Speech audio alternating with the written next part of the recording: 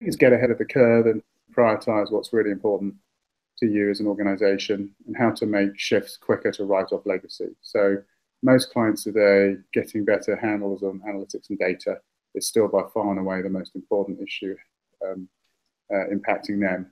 Understanding what are those shifts that need to take place to get them to a place they can be more effective in their roles and their jobs and their careers is paramount. And having a partner who can understand them and help them do that.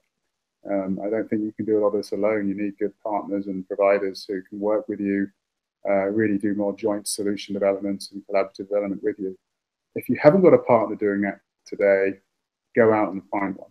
Because I think for many organizations, particularly in industries like retail, where digital is so important, fundamentally paramount to the future of that industry, you've got to have the right partners who can help you.